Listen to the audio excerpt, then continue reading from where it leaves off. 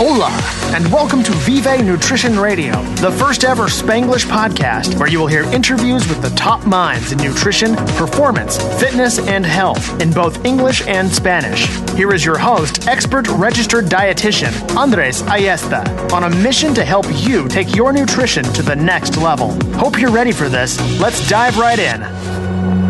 What's up, guys? Welcome back to another episode of Vive Nutrition Radio. This one is a hot one because I have a pretty important big announcement to make because I have my friend and colleague and now co-host and podcast sidekick for Vive Nutrition Radio. His name is Antonio Castillo. And this was not an easy find because, you know, as a Spanglish and bilingual podcast, you know, it's not easy to find somebody that is an expert in nutrition, 2, a dietitian, 3, a badass, and 4, that speaks both English and Spanish. So it was not an easy find, but I wanted to introduce you guys to Antonio. Antonio, why don't you tell the audience a little bit about yourself, since they're gonna be getting a little sick of your voice all the time here on the podcast.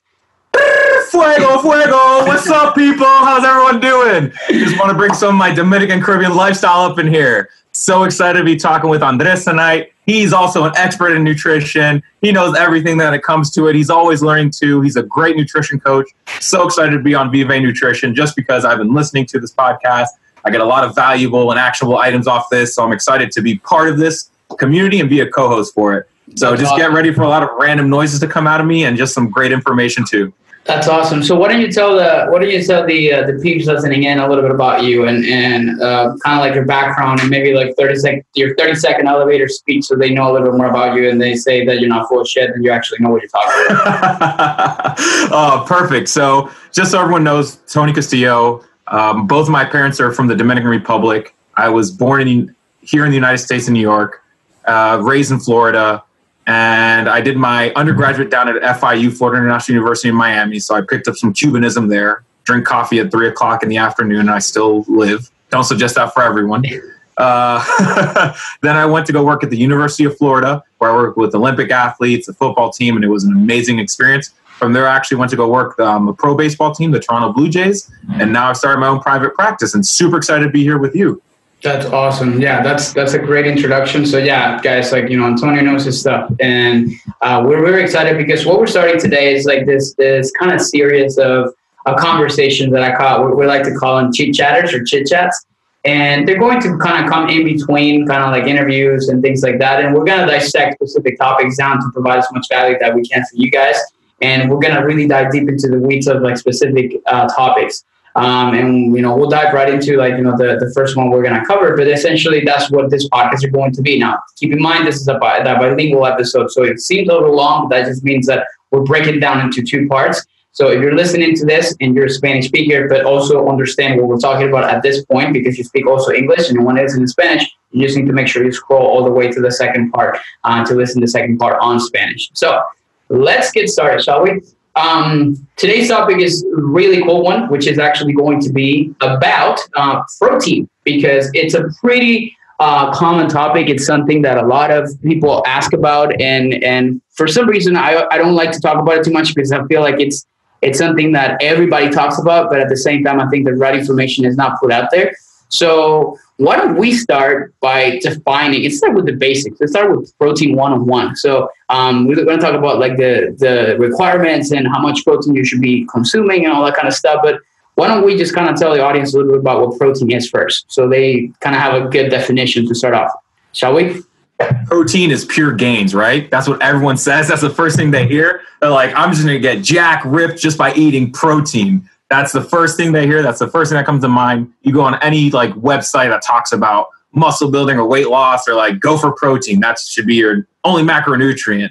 And it's like, whoa. Let's slow our roll there and think about what we're doing and how that affects our body, right? So for me, the way I like to define protein and the way I like to explain it to my clients is it's a building block, right? And I like to think of it as a Legos. So the only way you build a house, right, is by using those bricks. So kind of like a Lego house, if you're a kid, you need 20 of these bricks to actually make a full protein, and that's what's going to help you build muscle and recover. Okay, that's a good definition. The way I also like look at it too is it's kind of like proteins are, imagine like this big chain, and like every single one of those like links actually make up a full protein. And proteins is like, you know, like Antonio said, is the building blocks of your entire body structure.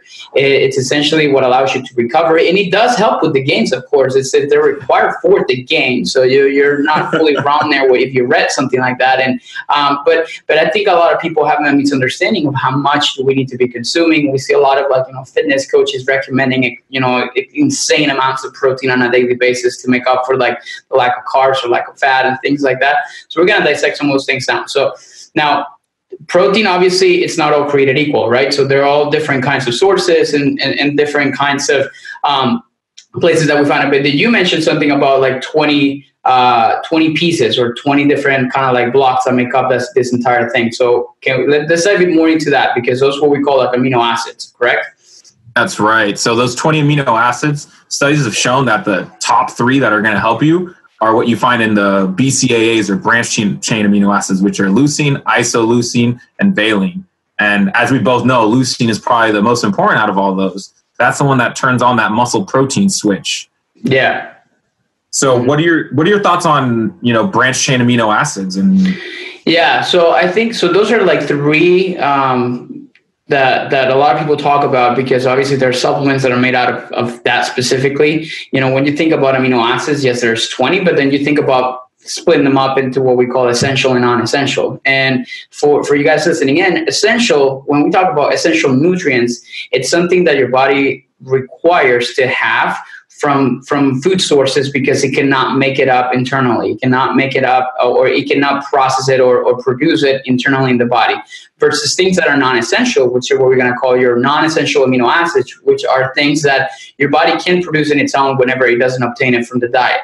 So the BCAAs, like you're saying, Antonio, there are 3 of them that are involved specifically in muscle metabolism, and they are the ones responsible for kind of orchestrating like what we call muscle protein synthesis, which we're going to talk a lot about in this podcast about this specific topic, which is, you know, your body's ability to produce more muscle proteins that can help you recover and regenerate muscle mass and recover in some of those things. So if we think about proteins, we always need to start to think about 20 amino acids that are usually what the human body processes and uses, and there's essential, which they're going to be about 11 of them, and then there's 9 of them that are essential, which is the ones that your body cannot make and the ones that you need to get from food sources. That's I think the best way that we can kind of describe it. Now, to answer your question, what do I think about BCAAs?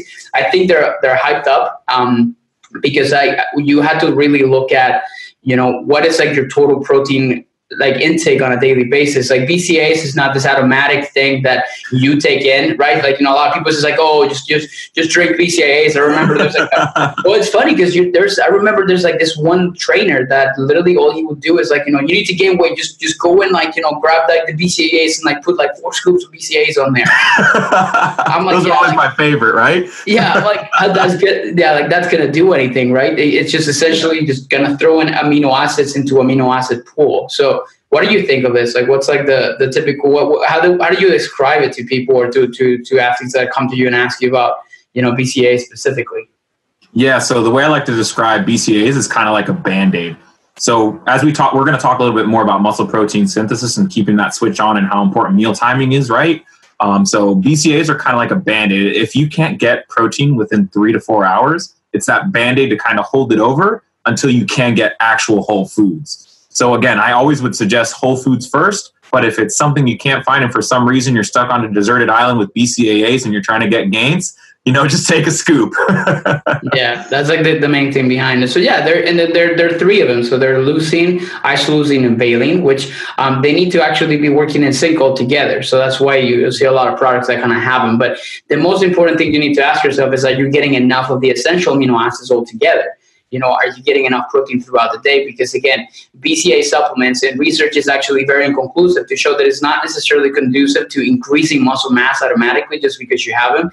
They're just kind of like part of a bigger thing. So I think that's like the biggest thing that you need to understand. Now, if we switch over and talk about protein sources from food, they're all, like I said earlier, they're not all created equal. So, you have like your animal-based sources and you have your plant-based sources. I think that's the way that we both learn how to kind of like split them up. And what really differentiates them, when you think about when we learn it from school, it's like the high biological value proteins and the low biological value proteins, which is like that's the low biological is the plant-based, and the high biological value is going to be like the ones that are animal-based. Now, that doesn't mean that they're good or bad, or like that's how you kind of split them up. It's just essentially the makeup of amino acids that compose that specific protein. So why don't we kind of dive a little bit more into like the protein quality part of it? Because I know you love to talk about this stuff. Yeah, so that high biological value and that low biological value, right? So what does that mean to our listeners? Who's going to be like, oh, I'm going to go to our grocery store and be like, hey, is this protein high biological value? Where can I find that on the nutrition facts? Last time I checked, that's not on there, right? Yeah, I mean that it doesn't really tell you that. I wish it is. Like, okay, like here's the breakdown of all like the way that you can kind of describe them. That'd be way easier, right? You just go to the store and be like, oh, okay, great. This is high biological value. I should definitely be eating this. So what makes high biological versus low biological? And the way we describe it, as you said earlier, is like plant-based versus animal-based. So when we talk about that, we see that leucine is actually higher in animal-based. So one of those 3 branched-chain amino acids and one of those 3 essential amino acids is leucine. And that's the one that turns on that muscle protein synthesis. Mm-hmm. So what happens is that we only need a smaller amount of that meat-based protein versus a plant-based protein to get that leucine switch on. So the way I like to talk about it is that a good portion of protein should be about the size of the palm of your hand, right? So that's about how much meat protein you would need. So let's say that's from chicken, meat, fish, pork, whatever that looks like for you, compared to what you need in beans or rice. You need almost double the amount just to get the same amount of leucine or of that protein to turn on that muscle building switch. So it's not that you can't turn it on if you're vegetarian or vegan. It's just you need a lot more. So you need to focus in a lot more on your diet and dial in. Yeah, there's a really interesting study, and I'll try to figure out who was like which one was specifically, but they looked at the differences between a whey protein and I think it was a rice or brown rice protein and their effects on muscle protein synthesis. And essentially, guys, when we're talking about muscle protein synthesis, you think literally about it as a biological switch. It's something like, goes on and off. And whenever you have enough amount, which, those levels in leucine, they're set around anywhere between 2.5 to 3.5 grams or so, depending on your size and many different things like that, which I think what you just said, Antonio, I think 3 ounces, which is about that palm size, is really what's going to define that minimum requirement for somebody like average, like you and I, not, maybe like for like an NFL athlete or so, it's a lot higher. But essentially, like that's like kind of like the minimum threshold to be able to kind of hit that number. Now, from the perspective of leucine, which that usually kind of equals to about 20 grams of protein for, let's say, those 3 ounces, and we'll kind of like talk about that. But that's obviously kind of like the main differences between them. And it's not like you're saying like it's good or bad, but what the study found was that, when you have like a supplement with about 20 grams of whey protein, you would need to get about 40 grams of brown rice protein to get the same effect, essentially, on muscle protein synthesis. So it's like you're saying, you just need a higher amount to be able to kind of reach those same thresholds and to be able to kind of stimulate muscle protein synthesis to the same extent that you would do for example, from a protein that is from like a high quality source or an animal-based source. So, and just to take a step back to your last podcast, this is why you should get a nutrition coach. They know these things. These are the things they study, right? This is what we love to do. So we just want to keep, enforcing that. Like, this is what we like to do. We like to coach you on it, not give you a consult about it. And hopefully during these podcasts, you get that little snippet of information from it. Yeah. So, and again, the palm size that you were talking about, remember, it's your palm, not Shaq's palm or Abuelita's palm, because everyone has different size palms, right? Like, don't use your mom or girlfriend's palm or your partner's palm or whoever it is. Just use your palm, because we don't want you to have more or less. Because if you eat like Shaq, well, we have something else to talk about. Yeah, absolutely. Yeah, so I think that's a very important kind of distinction that you have to make. And we're not saying that you cannot have more than that palm size. That's just a reference standard for that. It's just simply a way that you can kind of look at, the amount of protein that you need to be consuming daily. Because here's the other part that we can kind of switch into talking, which is also about protein timing. So it is not just about how much protein you consume in one setting. And it's also about how you time it on a daily basis, because here's what happens. So like your muscle protein synthesis, or like there's like this concept called like, anabolism and catabolism. So anabolism is when you're in a state in which your body is in producing, or like in, producing more proteins, and it's kind of like, building things. And catabolism is the opposite. It's kind of breaking things down to be able to provide energy. And it all depends on this concept that we know as like nitrogen balance. And when you consume more protein or you meet your protein requirements on a daily basis, and we'll give you some practical applications that you can take away from that at the end of this. But when you meet your protein requirements, what happens is that you enter in a state of like positive nitrogen balance. And when that happens, you technically can be on a state of like anabolism, or from the perspective of being able to build muscle mass and to be able to build more proteins, essentially. So, but that's like the way and correct me if I'm wrong, but I think that the best way to describe it is like, muscle protein synthesis goes in waves throughout the day. So it goes up when you consume enough protein and you enter that positive state, and then it goes down to, say, for example, you got a workout done. So the whole key behind protein timing is just to make sure that you're always kind of turning on that switch, right? So it's like that loosening switch that we need to make sure that we're turning on to be able to make sure that you go and then you get that curve up and it goes down again. It's not it's not a bad thing that it comes down. You just need to make sure that you're kind of turning it on repeatedly throughout the day. Is that right? So I love that you brought that up. So just to give you, one of the athletes I used to work with, I was trying to get him to gain weight, and he's like, yo, bro, I just eat protein and I eat massive amounts of it. And this whole meal timing thing, right? The protein timing, it's like, hold on, let's take a break. Let's see how much you eat. So this guy would just eat like 16 ounces of steak, and that would be his meal. And I'm like, what about your veggies? What about your carbs? Like, no, just protein. And just, the light switch, right? So if you go to a light switch and you push it up as much as possible, it's not going to make the room brighter. The room's going to stay the same light, right? So that's the same thing as eating too much protein. If you eat too much protein, it's not going to keep that light switch on longer. It's only still going to last 3 to 4 hours. So that's like another important piece that a lot of people are like, okay, so if I eat like 100 grams of protein for breakfast, I'll be fine the rest of the day because my light switch will be on all day. It's like, no, it still goes on every 3 to 4 hours. So just make sure that when you have that protein, you're not just like, oh, I don't need protein in this meal because I had steak and eggs for breakfast, Yeah.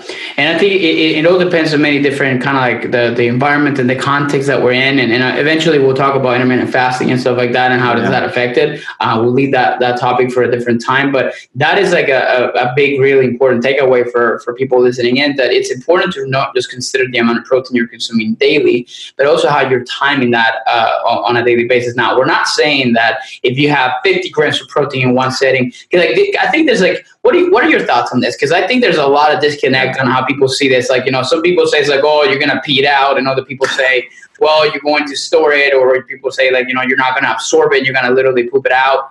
What are your, like, what's your view on this? When someone eats, just to clarify the question, when you eat too much protein. Too much protein, or like 60, 70 grams, 80 grams. I really think it depends on what your goals are, how big you are. Are you a guy or girl? There's so many questions going on in my head just based off that. Mm-hmm. So I think it depends, yeah. And, I saw this meme the other day. It's like, oh, ask a dietitian a question and the answer will be, it depends, because it really does. Yeah. I really think who you're dealing with and what you're dealing with. So if we put this on, let's say an average audience listener on this, right? Let's say a male in his 30s trying to put on muscle mass. If they weighed, let's say, between 180 and 200 pounds, and they're eating 50 to 60 grams of protein, I'd want to look at what else they're doing. What is their diet they're eating? Are they following intermittent fasting, right? Yeah. And so there's not a 100% answer I could give you, just because I'm sure you say the same thing. It depends, right? Yeah, it depends on many different factors. And I think for a lot of people that really kind of consider and says, you're going to have I'm going to sit down and have this like 16-ounce piece of steak. It's all about like protein absorption. It's all about how your body's kind of using that at a specific, timing, digestion. Like there are so many different factors and variables. What I can tell you though is that you have to make sure that you focus on getting enough to support the needs, but then you also think about portion controlling depending on what your goals are. So this is the part that I a lot of times, like, we kind of struggle, and we'll switch over into this in the last part of this chit chat to talk about protein requirements and how you can calculate your own protein needs. But essentially, if you're a person that is trying to gain weight, and I see this all the time because you're trying to put on muscle mass, and your caloric intake needs to be, I have a client whose caloric intake needs to be in the upwards of like 5,000 calories daily. So that's a ton of calories, and this is something for a lot of athletes. Now, if you put that client based on essentially, like, you may need to increase your protein a lot higher than what you would expect, simply because, like, it's a higher caloric value. So, and we'll talk about protein requirements in a second, but, you know, essentially he may need to have like 60, 70 grams of protein per serving or per meal, simply because of the fact that the amount of calories that this guy is consuming. So that makes a big difference. And so it really, like I said, like you said, it really depends on many different factors.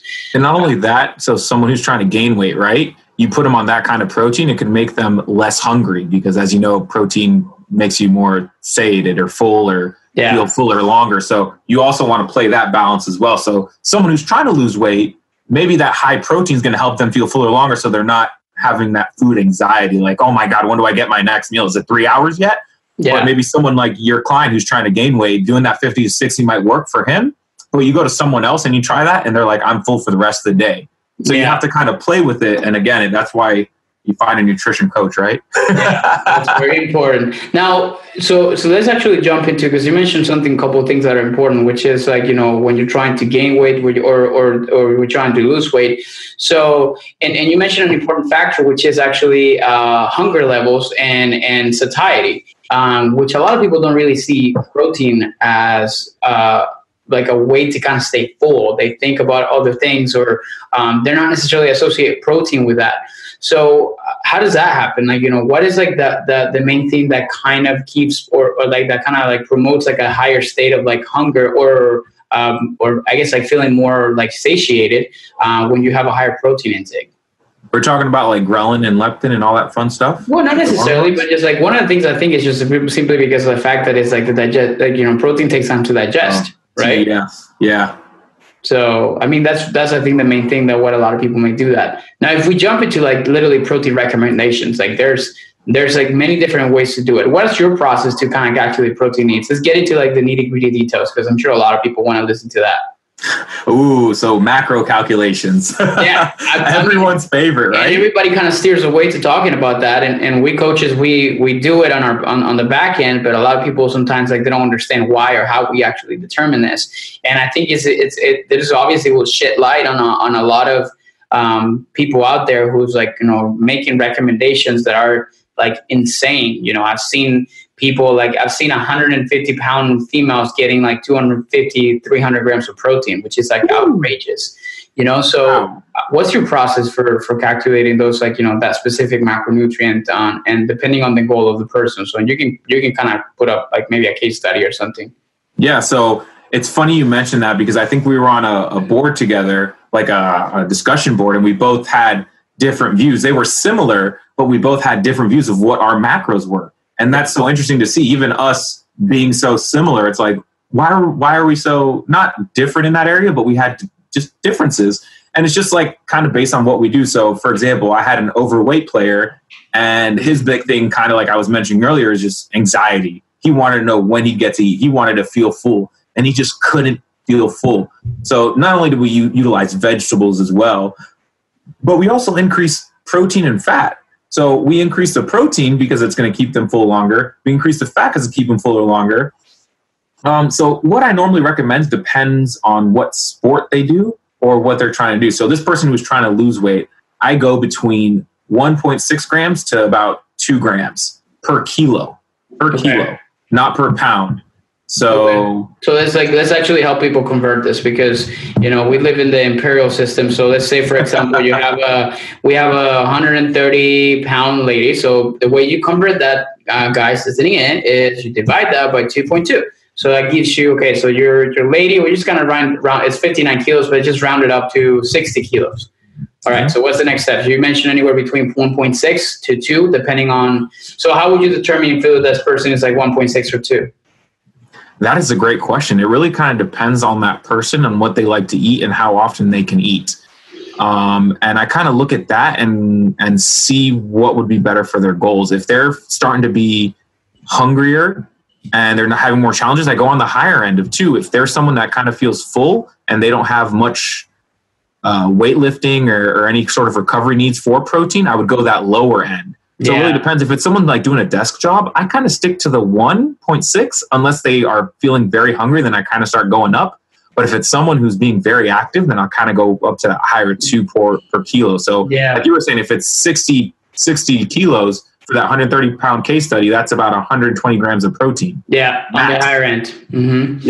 Yeah, on the higher end. So that'll be 120 grams of protein for that. And if you go down to like the lower end of 1.6, that puts you at like maybe like 95 to 100 grams. So it's kind of having that range, right? It's kind of like being able to kind of have the specific core requirements. And then I guess like we just kind of like, and we'll have a conversations about carbs and fats, but then we kind of like organize the rest of it according to whatever goals of the person are going to be. So bottom line with this is like, we don't, it's not an outrageous amount. And this is what research shows. Now, let's finish out this part of the conversation to talk about like, because we've seen like that a lot of people ask about safety of extra protein and getting too much. And I saw a really interesting study, a safety study, or it was just basically showing like any kind of side effects and things like that of going like above and beyond on high protein intakes. I think on the upwards of 2.4 up to like 3.4 grams per kilogram, which, it didn't really have a massive effect as far as like, on health. Nothing really happened. Now it's really a need to actually have that higher protein intake, depending on the requirements. So do you have any kind of thing to add as far as like, safety issues or safety concerns of like, too much protein is too bad for you, or too much protein is going to like have your like, make your kidneys shut down or something like that?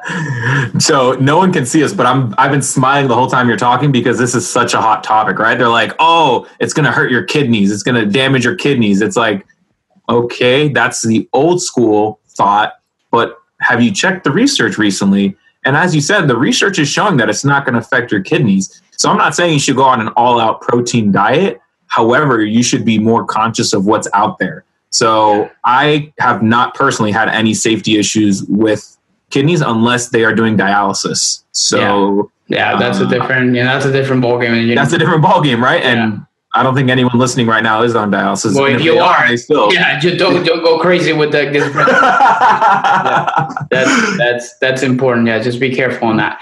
Yeah, so I think we kind of pretty much summed up. Like, we can literally talk hours on protein, but I think we wanted to give you guys a quick kind of like, kind of like an appetizer, what like, the protein recommendations and the conversations that we typically have as coaches, and how can you understand and how to calculate your protein needs accordingly. Of course, when you think about 120 grams of protein, it's also thinking about like, where is that coming from? Because if you're a vegetarian or vegan, then that means that maybe your protein intake or your protein needs are going to be a lot higher. So that's when we kind of need to start individualizing things and make sure you're personalizing your nutrition accordingly. So it's not a right or wrong answer. You just need to really find what works best for you. So, which is obviously our motto. It's really finding what works for you. And that's why no cookie cutter programs are definitely going to give you that. So anything to add before we switch it over to like Espanol and we talk about, the stuff in Spanish, Antonio? Honestly, just thanks again. So happy being here. And if you're trying to get them gains, make sure you go the right track, which is finding a nutrition coach, and make sure you eat protein every 3 to 4 hours if you're looking for those gains, but don't overeat. And like you said, it's all about quality and timing, right? Like if you don't have that quality, you don't have that timing, you may not be getting the most out of not only your workout, but your day, your daily performance. And I'm not talking about performance not only as an athlete, but performance as a human, right? Like you go to work 9 to 5, you want to make sure you're at your top level. Hey, this can actually affect you. Yeah, I think that's really powerful. Yeah, so we're excited to have Antonio here, part of like, as a podcast sidekick, so we can kind of have these conversations, and it's just not me talking like a maniac in here. Makes it a little bit more fun to kind of like, bounce around ideas. So yeah, guys, thank you so much for listening today. I hope that you enjoyed this conversation. Let us know what you think on the reviews. We'd love to kind of get your feedback if we suck or if we're doing a sort of a decent job. So I would love to hear your your thoughts on this. So leave us a 5-star review. That would be preferred, and because that increases our visibility and people can kind of see Vive Nutrition Radio the most. If you want to connect with me, make sure you follow me at Andres Ayesta on Instagram, and make sure you follow Antonio at Antonio Castillo. Is it RD or what was like the tag? RD_NFP. Yeah. We need to work on that.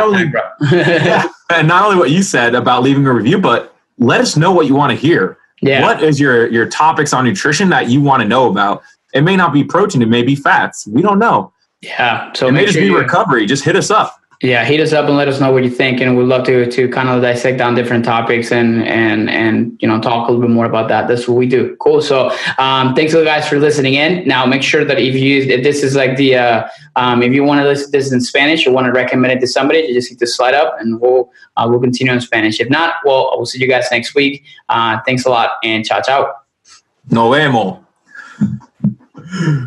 All right, I'm gonna continue to record this, and I'll just have my guy edit it out. So we'll just kind of go straight to Spanish. We're just gonna try to remember the same flow of things that we kind of had on there, and we'll go from there. Okay. I don't even remember the flow, but we'll figure it out. Yeah. It doesn't have to be perfect. So we just need to kind of have the same conversation. So, all right, 3, 2, 1.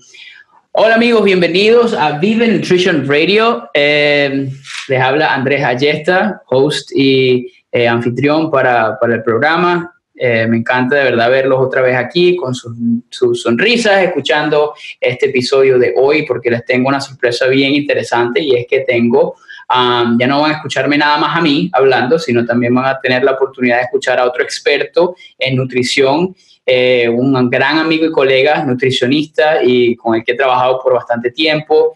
Su nombre es Antonio Castillo, un dominicano, así que vas a escuchar la sazón dominicana de su acento, un poquito de su Spanglish. Así que bueno, les van a agregar, Antonio va a hacer el podcast Sidekick, no sé cómo literalmente se dice eso en español, pero va a ser como que el co-host o co-anfitrión, y vamos a hacer este tipo de episodios en el cual vamos a hacer lo que llamamos el Chit Chat, que simplemente son conversaciones pequeñas en donde vamos a hablar de ciertas conversaciones o ciertos temas nutricionales que son bastante interesantes para ustedes, la audiencia, y responder preguntas y darles literalmente lecciones que puedan aplicar el día a día.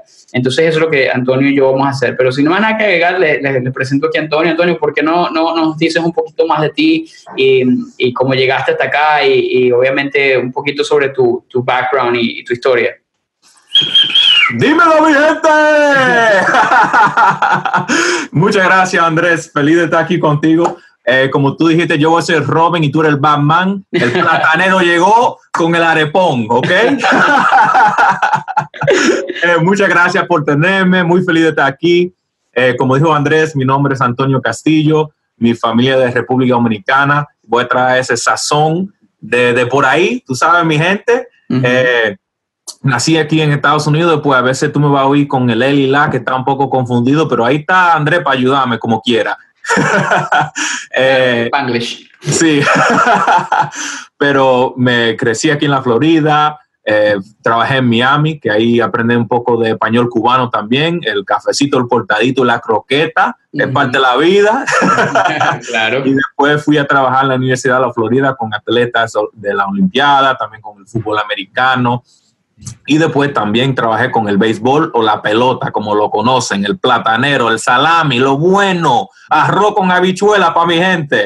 Y ahí trabajé con muchos dominicanos, venezolanos, y aprendí mucho sobre cómo la nutrición te puede impactar a tu vida y tu rendimiento. Y ahora, no importa si eres pelotero o si tú eres alguien que trabaja en un escritorio todos los días, la nutrición importa. Y nosotros vamos a hablar de eso y vamos a estar aquí hablando de eso. Y muy feliz de estar aquí.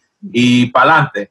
Claro, buenísimo. De verdad que estoy bastante emocionado de tener a Antonio acá. Así que bueno, como dijo, tiene su sazón dominicana. Así que eso es algo que realmente va a traer bastante energía y bastante emoción al programa. Así que bueno, como hoy queríamos empezar con un tema que es bastante interesante, especialmente para las personas escuchando en países de Latinoamérica. Yo sé que este podcast siempre sale también en YouTube, sale en iTunes y de distintas maneras, pero vamos a hablar de un tema que es bastante, como dije, interesante, que es lo que es la proteína.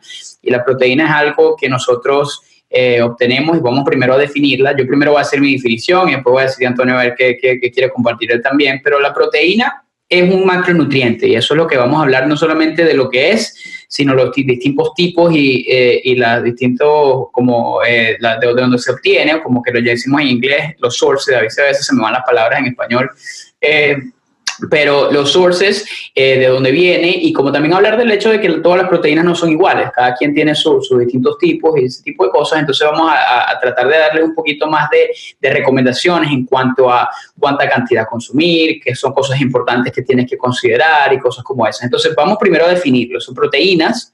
La proteína es un macronutriente, ¿verdad? Y la proteína es, de la manera que me gusta describirlo, es como una cadena en donde cada eslabón de esa cadena representa un aminoácido que es básicamente lo que hace o lo que construye una proteína como tal. Y creo que, Antonio, tú lo describes como si fuera como unos Lego, ¿verdad? Es como básicamente como los bloques que forman un Lego, que pues, todo el mundo escuchando sabe que son los Legos, así que no creo que haya problema. Cuando tú eras niño o si tú conoces a alguien que construye casa, ladrillo, ¿no? Claro. Y de eso hay 20 que nosotros vamos a hablar, lo que son esenciales y después lo que no se necesitan tanto. Ajá. Y para darse definición también, vamos a recordar qué es proteína, porque yo me recuerdo cuando yo estaba trabajando con cierta gente, ellos dicen, no, pero el arroz y el pan es proteína. Y dije, bueno, vamos a hablar de lo que es la proteína, de dónde viene la proteína. Y como tú estabas diciendo, que tú lo dices como una cadena, yo digo que es como un ladrillo. Y para nosotros las proteínas son los carnes, los peces, el pollo, y también puede ser de habichuelas o caraotas, yo creo que ustedes lo llaman, ¿no? Sí, ajá. Y pueden venir de arroz, pero nosotros vamos a hablar un poco más de eso más tarde. Claro. De cuál es la diferencia en el arroz con frijoles o caraotas comparado con el carne. Sí, exacto. Eso es importante porque, como dice Antonio, no todas las proteínas son iguales. Y como dijimos, para que entienda la definición, es básicamente los ladrillos o los eslabones que forman una estructura más grande. ¿Okay? Y la proteína es esencial para el hecho de que es necesaria para el crecimiento muscular, es esencial para, obviamente, muchísimas funciones, crear proteínas y estructuras y tejidos nuevos en el cuerpo, por lo cual se requiere de manera fundamental en la dieta, y es una de las cosas de los macronutrientes, yo siempre hablo que es mi macronutriente favorito porque es uno de los más importantes. Nosotros podemos manipular los carbohidratos y las grasas de ciertas maneras para sobrevivir, pero una cosa que siempre se mantiene constante siempre es la proteína, y eso es algo que no puede faltar. Entonces, ya hablamos entonces de la definición, pero como les dijimos, no todas las proteínas son iguales, y la mejor manera que podemos definirlas es que tenemos proteínas que son esenciales y proteínas que son o aminoácidos, que obviamente es lo que forma esa proteína o la estructura. Hay aminoácidos que son esenciales y otros aminoácidos que son no esenciales. Lo esencial o un nutriente esencial es un nutriente que el cuerpo necesita de la dieta o necesita de comida para poder sintetizar, para poder tenerlo en el cuerpo. Mientras tanto que algo que no es no esencial es básicamente algo que tu cuerpo puede producir de manera interna cuando no se obtiene directamente de la dieta o de la comida. Entonces, hay 9 aminoácidos que son considerados esenciales, que básicamente es que tú los tienes que obtener de la comida, y adivina que las carnes y cosas como esas tienen la mayor cantidad de esos aminoácidos esenciales, mientras que las proteínas de origen vegetal, que son obviamente lo que decía Antonio, las legumbres, caraotas, como le decimos en Venezuela, y cosas como esas, van a representar esas que quizá tienen algunos de esos aminoácidos esenciales, pero no todos conjuntos. Entonces, a veces es importante entender que uno requiere un poquito más para causar ciertos efectos, y vamos ahorita a hablar de varias de esas cosas. Pero la mejor manera que se pueden diferenciar es esas proteínas de alto valor biológico, que son esas proteínas animales, y proteínas de bajo valor biológico, que son las proteínas vegetales. Entonces, esa es la mejor manera de diferenciarlas, y cómo son creadas de manera diferente. No es que unas sean buenas o malas, sino simplemente como es la estructura que ellas tienen, básicamente como de los aminoácidos entre esenciales y no esenciales. Más o menos, eso más o menos, como tú estás de acuerdo básicamente con eso también, ¿no? El 110%, Andrés. Y bueno, hablando de eso, los aminoácidos esenciales, los 3 más importantes que nosotros hablamos, es la leucina, isoleucina y valina. Claro, normalmente eso tú lo puedes encontrar en la comida, pero también a veces lo venden en suplementos. Y lo llaman el BCAA o Branch Chain Amino Acids, o aminoácidos de branch chain. Ese Spanglish va a salir fuerte hoy. Tranquilo, adelante. Para eso estamos en este programa, que igualito que acuérdate que la gente que escucha en español usualmente también tienen un poquito de inglés cortado por ahí, así Exacto. Que seguramente... Sí, entonces los BCAAs o los BCAAs o BCAAs, que básicamente son tres, ¿no? Son tres que son como dijo Antonio, la leucina, la valina y la isoleucina, que son como que son ciertos aminoácidos que dirigen la orquesta, siempre eso lo dije en inglés, pero creo que se me olvidó cómo decirlo en español. No, sí, está bien, sí. Sí, pero es que básicamente como que dirigen todo a nivel muscular, en lo que llamamos el metabolismo muscular, en como nosotros, hay una palabra, una frase importante que deberían todas las personas escuchando aprender, que es la síntesis proteica, o la síntesis de muscular proteica, que básicamente en inglés se llama MPS, o Muscle Protein Synthesis, que es simplemente la serie de reacciones que ocurren para que el cuerpo empiece a producir proteínas para recuperación y para que el músculo crezca. Especialmente, ponlo de esta manera, si tú vas al gimnasio y haces cierta cantidad de ejercicio, lo que va a pasar es que vas a producir cierto quiebre muscular. Entonces, lo más importante que uno tiene que enfocarse es que tiene que recuperarte, y para eso uno requiere de cierta cantidad de proteína. Entonces, esos tres aminoácidos que se encuentran en distintas fuentes alimenticias, pero también en esos suplementos van a ayudarte a eso. Ahora, el problema está en que mucha gente empieza a tomarse esos BCAAs como si fueran el elixir para el crecimiento muscular. Y es donde viene la parte que nosotros no estamos de acuerdo, que es que no es que literalmente te estás tomando esos líquidos, y creo que lo dije también en la parte en inglés, que conocí incluso un coach que decía, no, él decía a sus atletas, anda a tomarte 4, 5, 6 scoops o porciones de los BCAAs, porque él creía que eso lo que causa es automáticamente te va a hacer que empieces a aumentar la masa muscular, que no es así, ¿no? Eso es una de las cosas también que estábamos hablando antes, ¿correcto? Claro, el 100%. Y como nosotros, lo que yo le explico a mi cliente y también con atleta que yo he trabajado, es que tú lo quieres usar como una curita.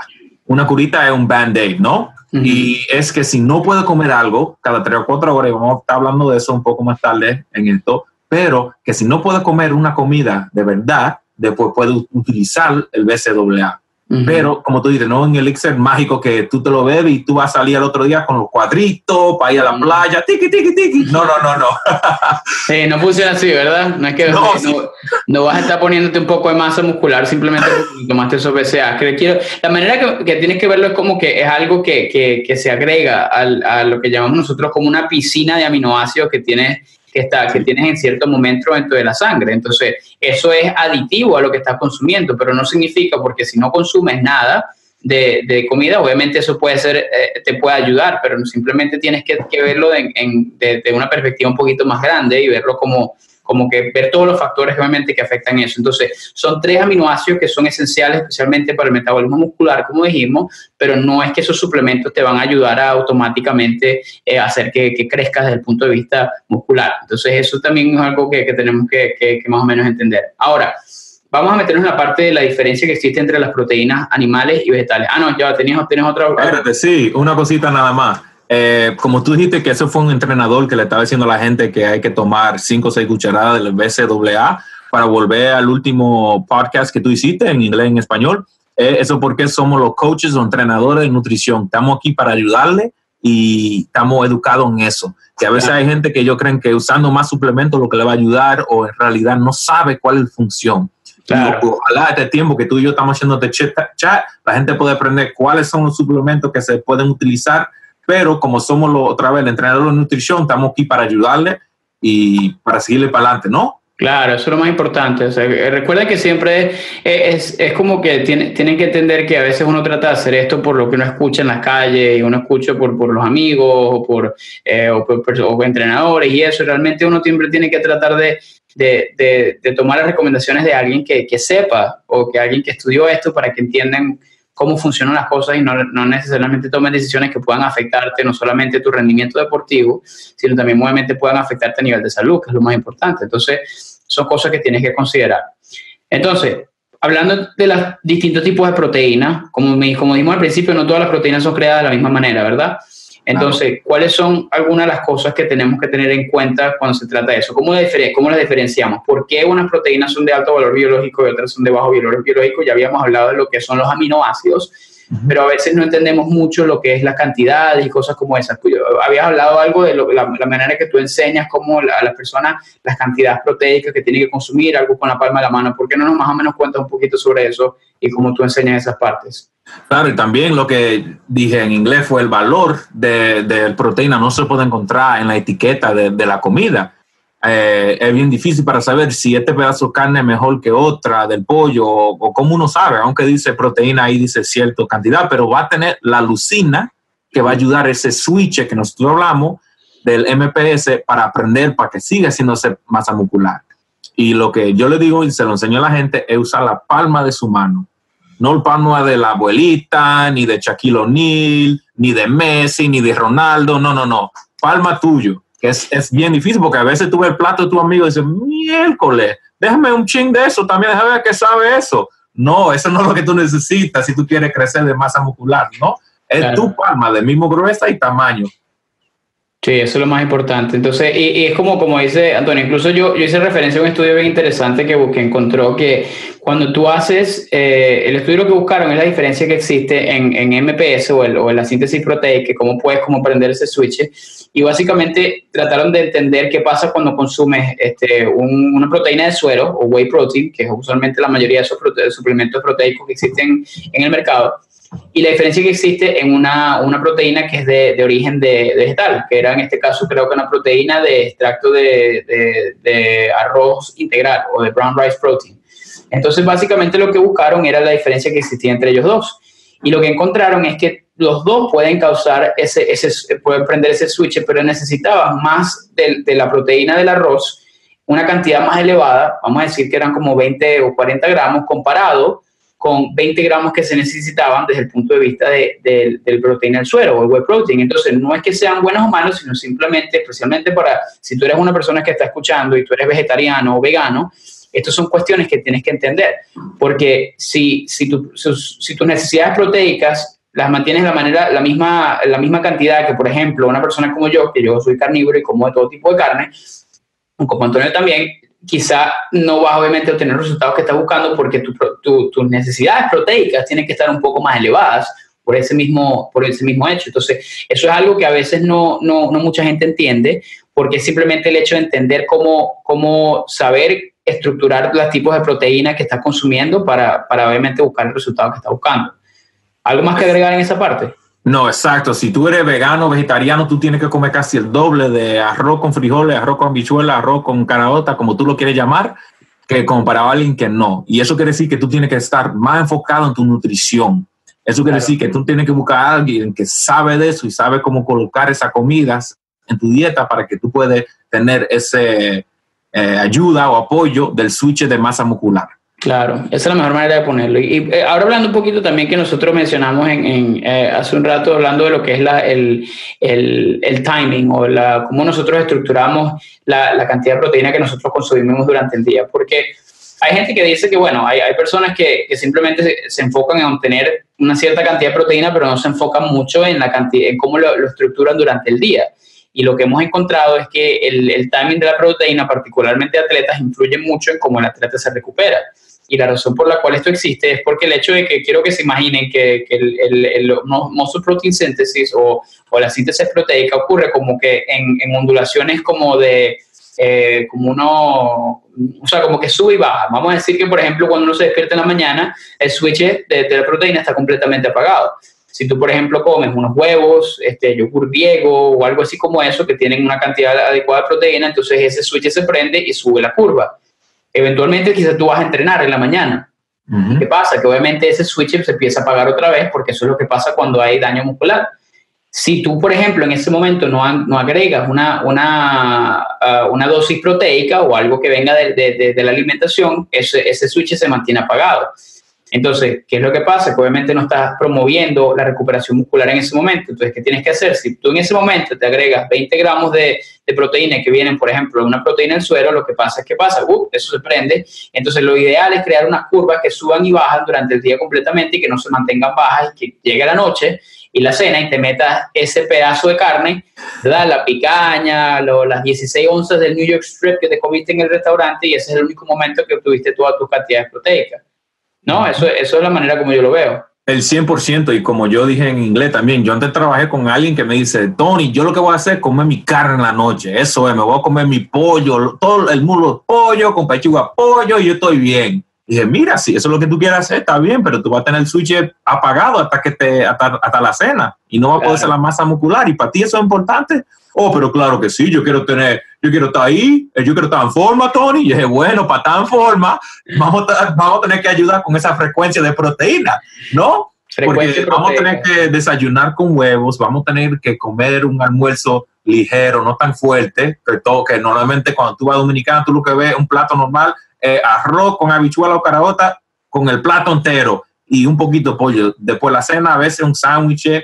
Y yo sé que a los venezolanos a veces les gusta desayunar arepas con queso, ¿no? Si eso es lo que te gusta, hay que agregarle un poco de, por lo menos, jamón o con huevos, ¿no? Sí, para que se aprenda ese switch ya cuando tú te estás despertando. Claro. Y eso es importante porque aunque tú crees que estás comiendo mucho, el switch de luz, aunque tú lo empujas con toda la fuerza que tú quieras, no se va a cambiar la luz, se va a quedar a la misma altura. Después, tienes que comer proteína con frecuencia, cada 3 o 4 horas, y no puede ser una cantidad demasiado grande. Claro. Eso es lo que queremos evitar, porque hay veces gente que le gusta comer el pollo entero, pero eso no te va a ayudar para que se prenda el switch, porque se va a apagar como quiera cada 3 o 4 horas. Claro, eso creo que es lo más importante que debemos como que enfocarnos en el hecho de que la síntesis proteica ocurre usualmente el límite, y eso que nosotros hablamos es de unas 20 a 30 gramos de proteínas por serving, dependiendo de tu tamaño. Una persona obviamente como yo, pero si estamos hablando de alguien más grande, un atleta que es un poquito más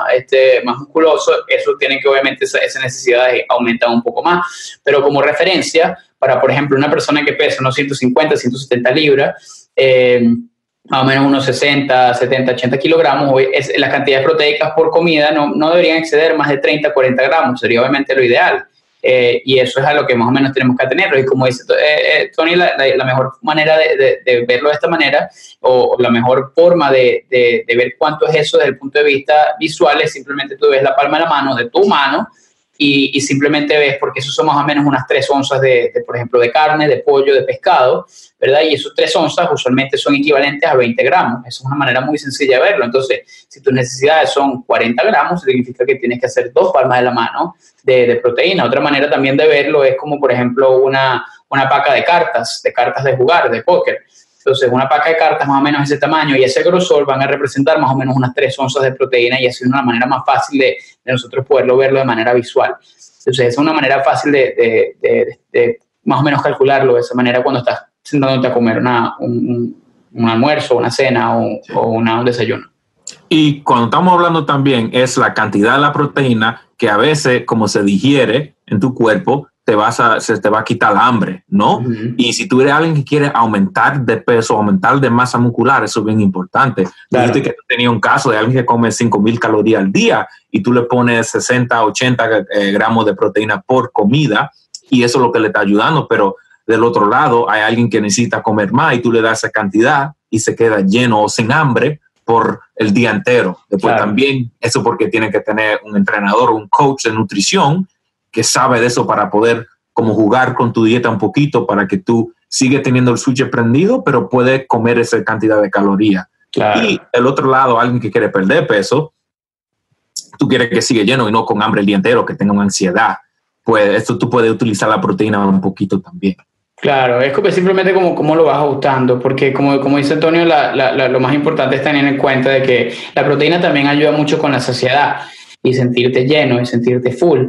Y eso es algo que para alguien que está tratando de perder grasa, eso es algo que ayuda muchísimo a controlar un poquito la ansiedad y la cantidad de comida que estás consumiendo diaria.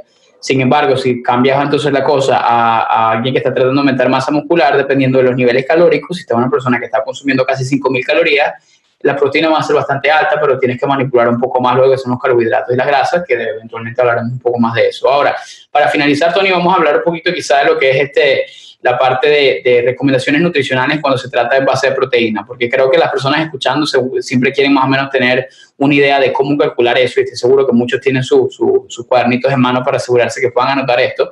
Así que, ¿cómo calculas tú, por ejemplo, la cantidad el total de proteína que uno debe consumir para una persona más o menos que pese unos, creo que mencionaste en la parte de inglés, una persona que pese 150 libras? ¿Cómo calcularías ese tipo de cosas? Espérate, estoy buscando mi cuaderno para escribir esto también. No, normalmente lo que yo sugiero entre 1.6 a 2 gramos de proteína por kilo. Después nosotros usamos a alguien de 150, después tú divides eso entre 2.24, ¿no? Que eso sale en kilos, sí. Y después el doble de eso. Claro, serían ¿cuánto? Como 1.6, serían como unos 96 gramos, ¿no? Más o menos sería de cantidad, y si fuera el índice alto sería de 2 gramos por kilogramo, que serían como unos 120 gramos diarios, ¿correcto?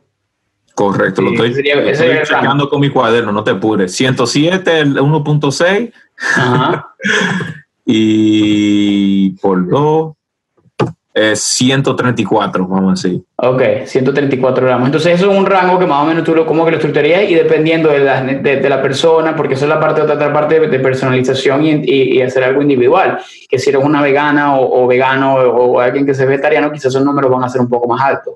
Por el simple hecho de que no necesita más la calidad proteica, tiene que ser mucho más alta, que es una cosa que también nosotros tenemos que enfocarnos y ver, que no toda la proteína es igual. La calidad proteica es algo que es muy importante considerarlo también, ¿no? Entonces eso también como que algo que podamos enfocarnos. Creo que eso es más o menos lo que queríamos comentarles hoy. Creo que esta es la parte que ya más o menos queremos tratar de mantener estas conversaciones debajo de los 30 minutos, que creo que lo logramos hoy, así que creo que vamos muy bien. ¿Algo más que quieras agregar, Antonio, en la conversación que tuvimos hoy antes de cerrar y despedirnos de nuestros oyentes? La cantidad, la calidad y la frecuencia que comes proteína. Si tú no tienes esos 3 enfocados, tú no vas a llegar a tu meta nutricional, lamentablemente. Yo creo que nosotros te podemos ayudar en eso. Tú sabes, encuéntranos por Instagram, mándanos un mensaje, pero en realidad tienes que enfocar en eso. La proteína es bien importante, no nada más para que te sientes lleno, pero para hacer tu masa muscular, para que tú puedas ir a la playa en verano y enseñar tu cuadrito. ¡Huepa! Estás ahí, ¿no, verdad? Muchas gracias por tenerme, Andrés. Un placer de ser tu Robin. Claro que sí, como de verdad que van a escuchar muchísimo más a Antonio. Estoy seguro que su sazón les va a gustar mucho y él se convierte en un podcast un poquito más interactivo y más divertido que yo simplemente hablando. Yo no soy tan festivo, así como Antonio, tener esa parte agregada aquí. Entonces, bueno, sí, como le digo, Antonio, si quieren, para más preguntas y cosas que quieran que les respondamos, asegúrense de seguirnos en Instagram. Mi Instagram es directamente mi nombre, Andrés Ayesta, y por ahí van a conseguirme. También en el tag de Antonio es Antonio Castillo, RD_NFP, y pueden obviamente conseguirlo también por ahí. Igualito todo esto va a estar en las notas aquí del programa aquí abajo, así que cualquier cosa y pregunta que tengan me avisan. Otra cosa importante que le queríamos pedir, como un regalo que nos pueden dar para nosotros, déjenos un review, déjenos una calificación, preferiblemente de 5 estrellas si es posible, porque eso aumenta un poquito más nuestro ratings y aumenta un poquito más la visibilidad, lo que nos permite a nosotros llegar y dar más valor a muchísimas más personas y podamos ayudarlos de mejor manera. Así que de verdad que les agradecemos muchísimo que hayan estado aquí con nosotros. Bueno, sin más nada que agregar, se despiden Antonio y Andrés en Vive Nutrition Radio y nos vemos hasta la próxima. ¡Nos vemos! You have been listening to Vive Nutrition Radio. Couple of things before you take off. If you enjoyed this episode, please, I would love to get your feedback, so feel free to drop down a review, and I will be forever grateful. Also, if you like this podcast, make sure you hit the subscribe button. We have it on iTunes, Spotify, or Google Play. And lastly, if you would like to receive a freebie from me, make sure you sign up for our newsletter at www.vive-nutrition.com. See you guys in the next episode. Ciao, ciao.